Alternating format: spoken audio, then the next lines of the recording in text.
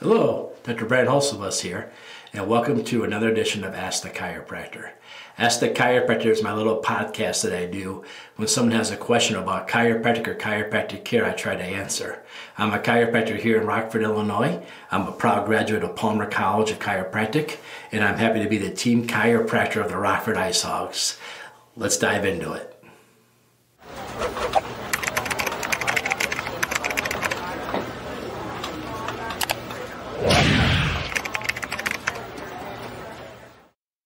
Hello, and welcome to another episode of Ask the Chiropractor. Thanks for tuning in.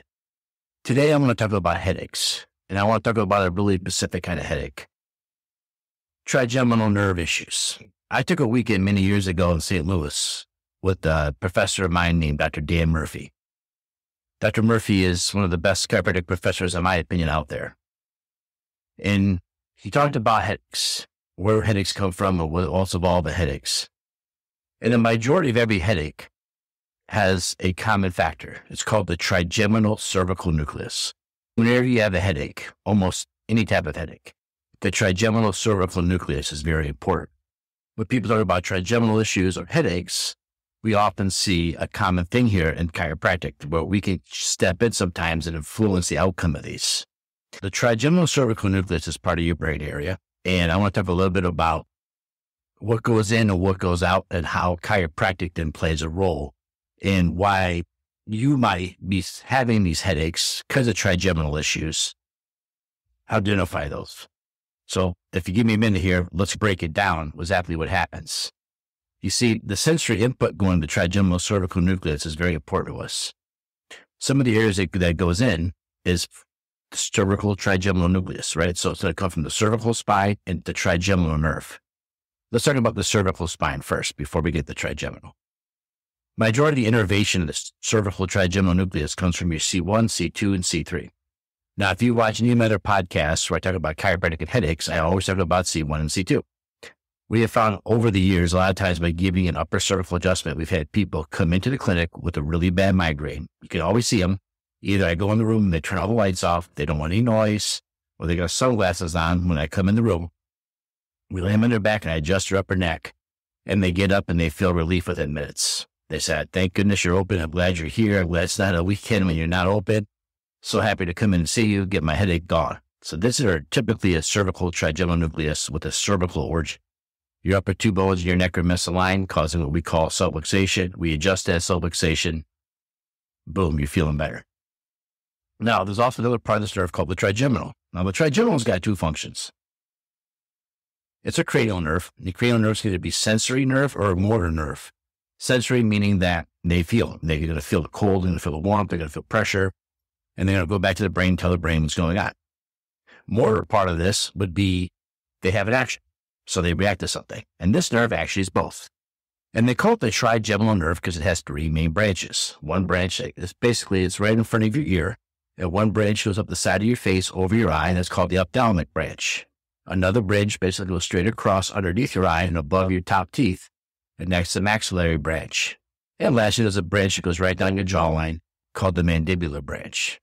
And these are going to sense things inside your face. Often when someone comes and tells me they've had a really bad migraine for a couple of days, I'll ask them, "Have you had a lot of sinus pressure too?"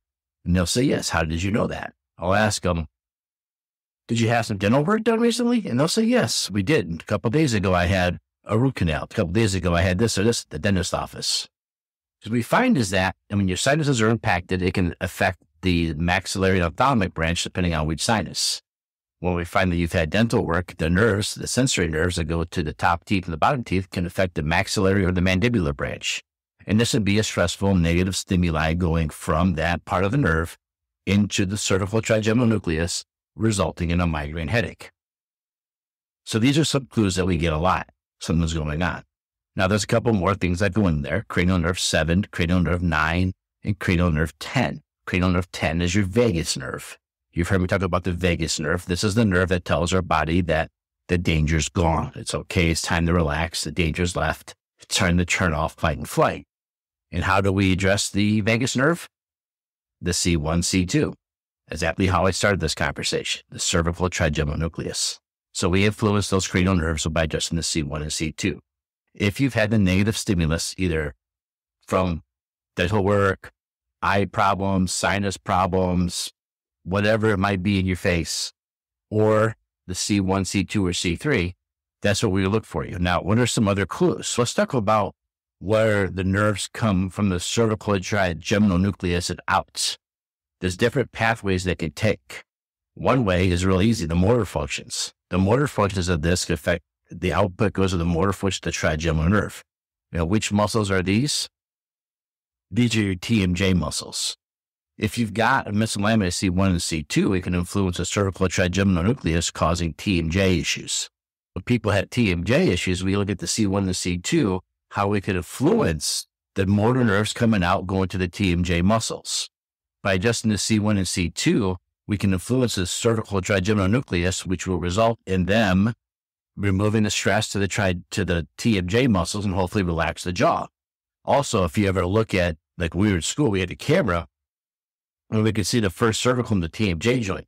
So if the first cervical is misaligned, it actually physically gets in the way of the TMJ joint. They're really close to each other. Matter of fact, when we learn the adjustment to toggle recoil, number one thing they look for us is to make sure that we're actually on the C1 and not the TMJ, because that's how close they are. So TMJ problems could suggest cervical trigeminal nucleus problems. Another one is that it opens and closes the diameter of your eustachian tube in your ears. So if you told me I've had headaches and TMJ problems, or I've had headaches and my ears bothering me, I'm thinking cervical trigeminal nucleus. All right. When we open and close the diameter of the tube, the tinnitus can improve. The tinnitus can clear up and go away. If the tube's been narrowed and there's pressure on the eardrum, we can get rid of earaches and ear problems. If that's the case, again, we don't treat the earache. We don't treat the eustachian tube. We adjust C1, C2, knowing the nerves from there go to the trigeminal cervical nucleus, and the trigeminal cervical nucleus output goes directly to the muscles that open and close the diameter of your ear, can cause ear infections, tinnitus, other problems. Next, we also know the nerves of the cervical trigeminal nucleus go up to your thalamus. From your thalamus, they go to your cortex, and the cortex is where we perceive pain. So that is the main reason for we have headaches. It can also go to the hypothalamus. Cervical trigeminal nucleus goes right to the hypothalamus, and the hypothalamus directly affects the PAG system, the paraqueducts of Gray. And that alone, also, there's theories out there that when the PAG system's upset, migraine headaches and headaches can come from that as well. It also can go to the pituitary gland. So if you upset the pituitary gland, I've always said that if you upset one part of the endocrinology system, the whole endocrinology system goes AWOL, because each one's a check and balance to a different gland. The pituitary gland is going to influence this, thyroid's going to influence this, going to influence that, turn this and this off. So once one of your hormones goes offline, the whole system gets a little kinks in it and has problems. So there's been hormonal issues also when we go back to thinking about the cervical trigeminal nucleus. And also, lastly, it can also regulate the stress response, your fight and flight response. Now, remember, as chiropractors, I talk all about the autonomic nervous system. The autonomic nervous system just basically runs your bodily functions nice and calm. But if you're in a state of stress or you have to respond to a danger, our body goes into a catabolic mode, which would include many changes because genetically speaking, we are hunters and gatherers. So the only stress genetically we should be having is a big animal trying to eat us. And some of the things that changes, your white blood cell count goes down, you get vasoconstriction in your core of your body, vasodilation in your arms and legs so you can run, you can fight or flight. Cholesterol goes way up. Why does cholesterol go up when you're under stress? Because if the bear scratches you, you don't want to bleed out. You want to survive. Digestion gets all churned upside down because it doesn't matter if you digest your lunch if you're being chased by a bear. So we don't want to waste energy with digestion. White blood cells go down because nobody cares about making white blood cells where you're trying to survive an attack. Because you see a bear attack's over in 5 minutes, one way or the other. Either you got away or somebody else didn't get away, but it's over in 5 minutes. Then you go back into what we call out of fight and flight, otherwise back into parasympathetics. And so if you find yourself like in a state of stress, like you just can't relax, you can't unwind, you can't focus, you're jittery, jumpy, you might sleep, but you wake up every day tired. Then we look at this, are you in a state of fight and flight constantly? And there's two things we do for that. One is, we adjust the C1 and the C2. Now, why do we do that? If we can tell the hypothalamus there's no real danger, then the hypothalamus will stop the stress response. But what did I say earlier? The vagus nerve is a part of this too. So your vagus nerve turns off your fight and flight response everywhere belly button up. So if we're adjusting your C1 and C2, we're waking up that vagus nerve, telling that vagus nerve to go back to work. And that works directly with this. So many of these systems crisscross with this whole thing with the headaches back to the C1 and C2. Let me summarize for all this. If you recently had dental work, sinus problems, headaches, TMJ issues, or ear problems, and you're having some really bad migraine headaches, there's a really good chance your trigeminal cervical nucleus is involved. If your trigeminal cervical nucleus is involved, chiropractors can definitely make a change by adjusting your C1, C2, or C3. Now, how do we know when to do this? We take an x-ray of you. We look at your x-ray. We see the misalignment. Then we go over and we do what we call motion palpation. We feel those bones. We see if they're moving or not. We feel if they're locked or fixated. We might do a range of motion test and a couple other things, but then we can find them. So if we find those 3 bones are misaligned, or you're having this issue, then the chiropractor should be able to help you. Now, if I went to a chiropractor, what would I expect? If I'm dealing with this, I would expect to have my x-rays taken. You'd have to have your x-rays taken. I'd have to have my C1, C2, and C3 adjusted. There's lots of different ways to adjust these bones.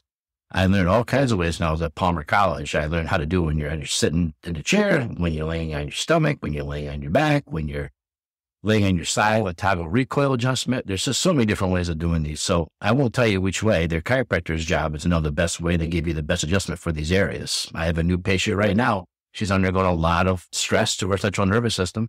So we're going the tortoise way instead of the hare way. We're taking our time working into it. But she's had a lot of these issues and a lot of these problems. So we're hoping to make a big change for her.